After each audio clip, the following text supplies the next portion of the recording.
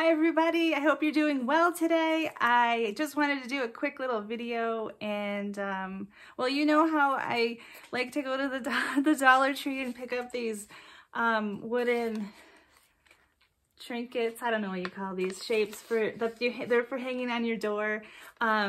This one's for St. Patrick's Day. Obviously it's a shamrock. I'm just gonna do a quick video and paint this and let you follow along. If you want to make one too, you could always head over to your local Dollar Tree.